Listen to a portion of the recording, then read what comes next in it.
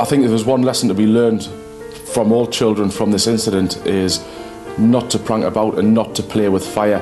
What you think is a prank or will be a small incident or a small fire could very, very quickly turn into a big incident and could endanger somebody's life.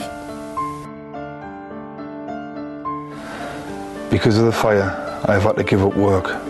My confidence has just been destroyed. Family life is not what it was. I lie in bed at night and fear for my life. Any noise I hear, I just panic. If there are any kids out there that are thinking of doing this, I would advise them not to do it, as it could ruin their lives like it has mine.